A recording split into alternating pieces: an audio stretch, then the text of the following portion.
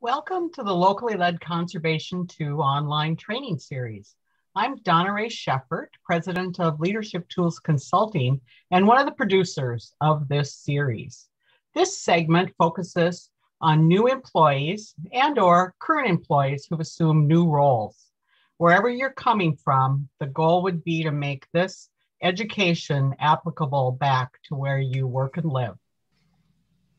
Hello, I am Keith Klobeck, the Assistant State Conservationist for Programs with Minnesota NRCS, and I want to thank you for listening to this training video today. This training and the Locally Led Conservation 2 training series were brought to you by the following partners: U.S. Department of Agriculture, Natural Resource Conservation Services of Minnesota, the Minnesota Association of Soil and Water Conservation Districts, Leadership Tools, and the University of Minnesota Extension.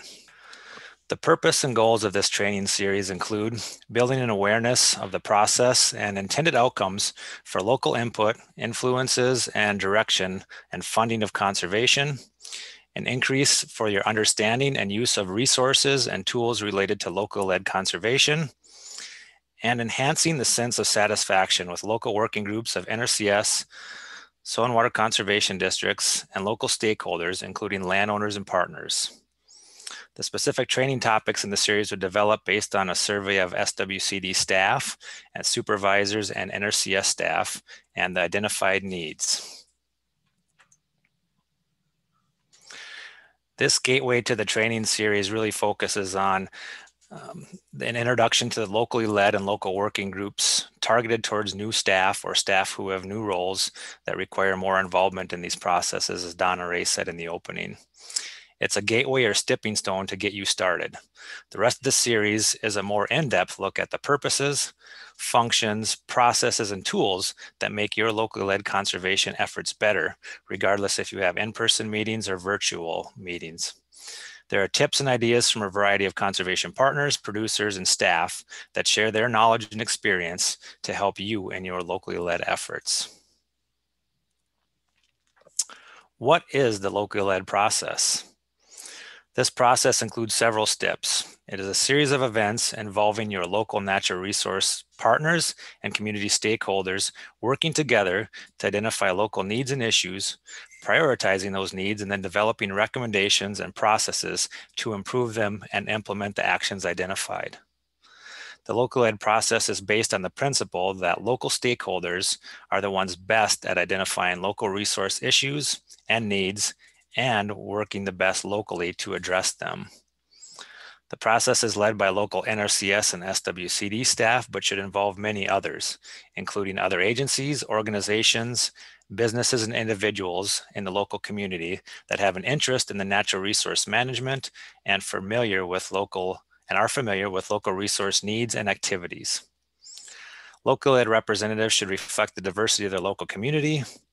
It needs to be a representation of the residents, landowners, and land operators of their local area. What is the local working group process? So local working groups are a key part to the locally led process. They're subcommittees of the State Technical Advisory Committee that provide recommendations to USDA. Local working group membership should be diverse and focus on agricultural interests and natural resource issues existing in the local community. Membership should include agricultural producers representing the variety of crops, livestock, non-industrial private forest lands, representatives of agriculture and environmental organizations, and representatives of governmental agencies that also carry out agriculture and natural resource conservation programs and activities. This would include other state, local, federal, and tribal governments. Local working groups meet at least once a year to have an open discussion amongst members. Discussion focuses on identifying local resource concern priorities and needs, along with the opportunities and recommendations for change to program delivery and addressing natural resource concerns. These recommendations are recorded. They're then submitted through the State Technical Advisory Committee, which results in recommendations to the NRCS State Conservationist, along with other USDA agencies that directly impact conservation delivery. My name is Leanne Buck, and I serve as Executive Director for the Minnesota Association of Soil and Water Conservation Districts, One of the things we wanted to talk about is why is this training and convening of the local working group done in partnership? It's one piece of the work we do annually based on our federal guidance, and it is part of our NRCS and SWC DNA. The federal policy includes a role for soil and water conservation districts. Soil and water conservation districts and USDA's Natural Resource Conservation Service have a long history of working together. The locally led conservation is based on the principles that people make the best decisions for their own communities. And this was recognized more than 80 years ago when USDA attorneys drafted conservation district statutory language that not only provided a process to establish the conservation district, but also their local citizen board members. The local district role is a cornerstone to assist with bridging the federal conservation programs with local leaders and the connections to other state and local conservation efforts. So today, soil and water conservation districts continue this long-standing tradition based on connecting local, state, and federal efforts to meet the resource needs of the local landowners. The local working group process involves both NRCS and conservation districts, and we together are key partners for our locally led conservation efforts. The working groups are convened each year to discuss and finalize those local recommendations that ultimately will not only be used locally, but are also forwarded to the NRCS via the State Technical Committee for review and considerations.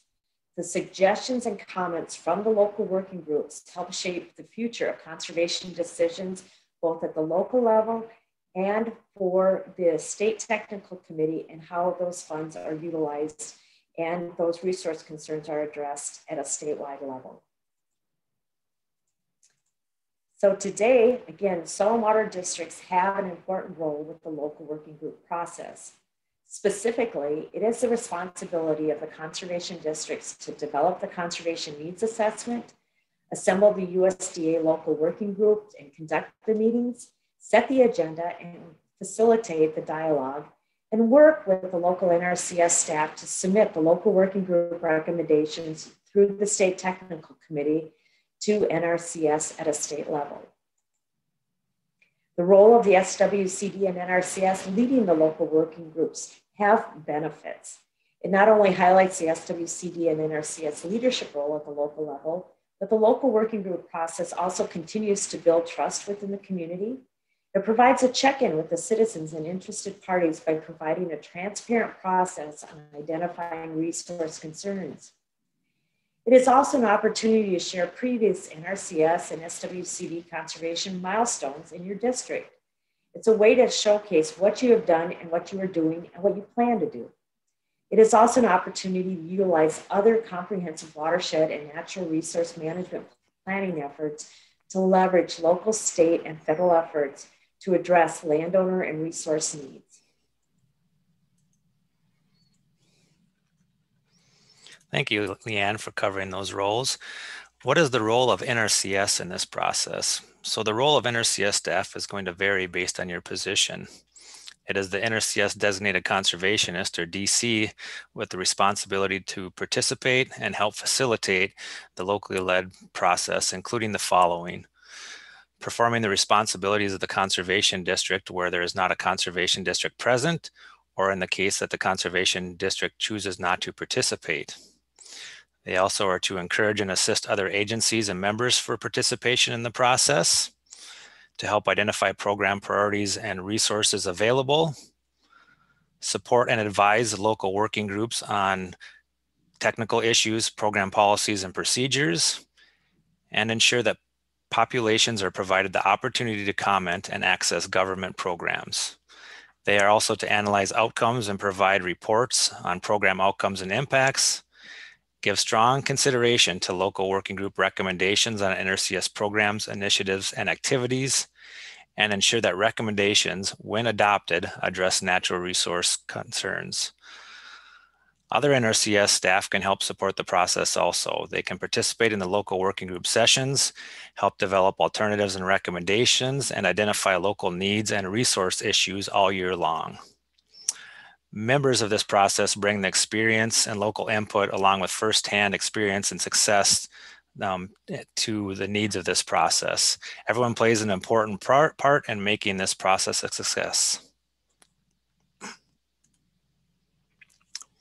A big part of this local ed process is hearing from the local community and understanding their priorities and needs. This local connection to resources, the soil, the water, air, plants, and animals is what makes this process so valuable. Understanding and sharing the reasons why someone values their local resources is key to understanding outcomes and key to delivering successful local conservation activities. All right, thank you, Keith.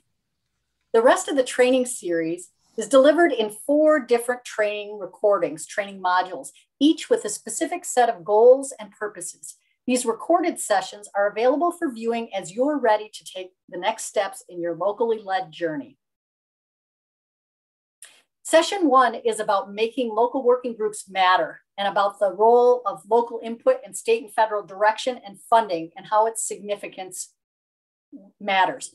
A couple of the specific topics covered include why local involvement matters, how local working groups impact local conservation, some small breakout discussion. You don't get to hear the discussion, but the questions might be worth considering, like how you can demonstrate that your local government unit is open to input and fairly serving constituents.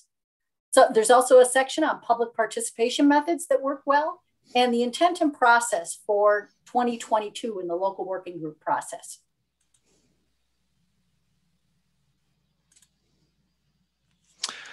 Session 2 was making local working groups informed. It focused on how to use key points from scientific data, existing plans, and partners to inform the local working group process and create a local conservation action plan.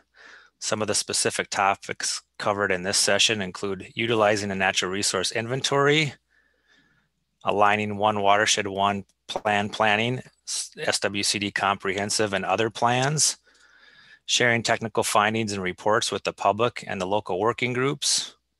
There was a small group discussion focused on how to communicate scientific information as part of planning conservation, conversations about conservation, a tongue twister. Develop a conservation needs assessment was another topic covered, and creating a conservation action plan. Thank you, Keith. And the third module that we had was making local working groups meaningful. And the focus of that session was on what are the ways to engage people to foster useful input and enhance our ongoing relationships. And so the dialogue that was covered at that training session was including involving the public, the key stakeholders and partners. We had small group discussions on how and when do I connect purposefully with underserved groups and individuals. Who typically influences priority directions and funding flows for conservation in my area? And also questions related to what tips can I offer to expand who is involved and ways to invite conservation efforts. We also touched on seeking input is worth the effort, building consensus, and also how to make group decisions.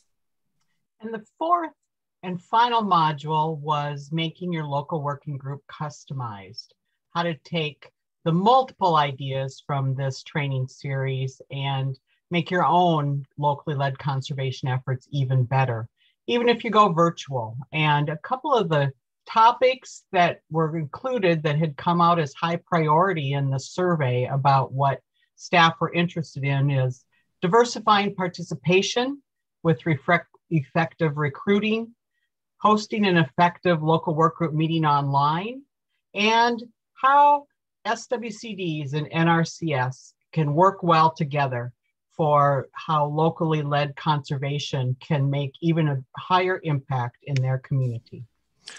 So from all of us, we'd like to thank you for taking the time and effort to engage in this training series.